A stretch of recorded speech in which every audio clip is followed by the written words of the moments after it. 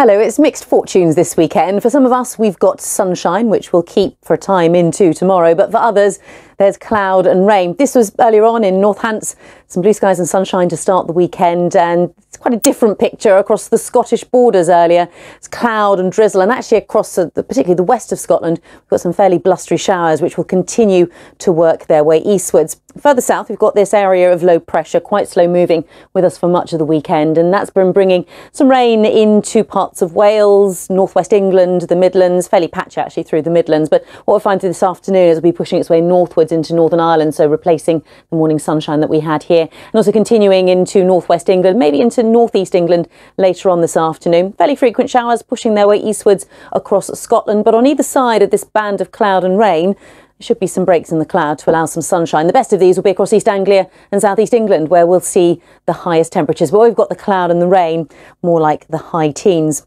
So this zone of cloud and rain continuing northwards through this evening and overnight, tending to fizzle out, could keep a bit of patchy rain across North East England. Showers becoming confined to northern Scotland. Later in the night, it clouds over across Wales and southwest England with some patchy rain here. Mild night for many, but could just touch single figures across the far north of England and into Scotland.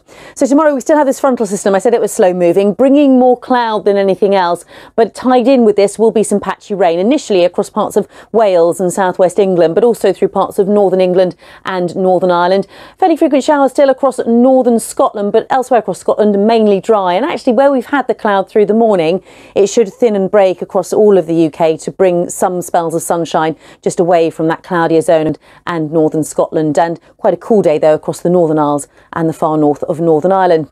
Through tomorrow evening, the cloud and the rain will tend to ease across England, keeping those showers going across the far north of Scotland. And into Monday, we'll all feel the effect of this northwesterly wind, so some cooler air flooding across the UK. We start the new week fairly quiet actually, a lot of cloud around, particularly the further west you are. That could just bring the odd spot of drizzle. Best of the sunshine will be the further east you are, and here the highest temperatures, maybe 20 or 21 Celsius, but add on that northwesterly wind and it will feel a bit cooler than it has done recently.